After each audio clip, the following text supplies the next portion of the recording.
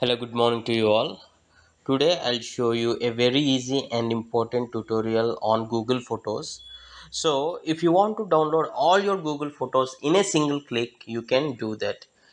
And for that, you need to do is open Google Chrome on your browser and browse through takeout.google.com. So better you do this on a laptop or computer because uh, usually Google Photos data will be larger in size. So you can do it on Wi-Fi and on laptop. It's easy, and you all you can do is takeout.google.com. Browse through this site and see here. It shows all your Google products here. And remember, you need to sign in with the Gmail what you're using. Okay, and I'll go to Google Photos.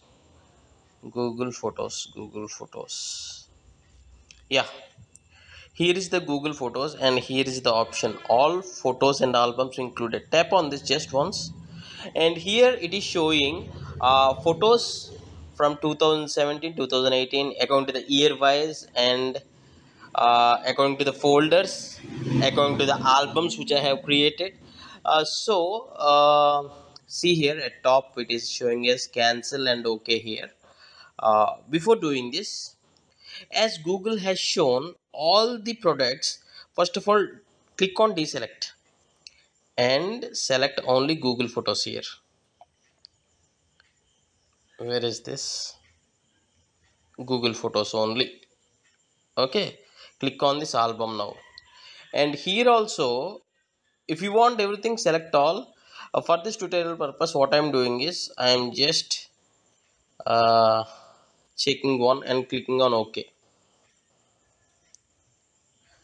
and once I click on OK, scroll to bottom and click on next step. Send download link via email. Yes, so once the export is done you will get an email for the export link. Yes, create export. Your files are currently being prepared. This process can take a long time, maybe it's hours or days.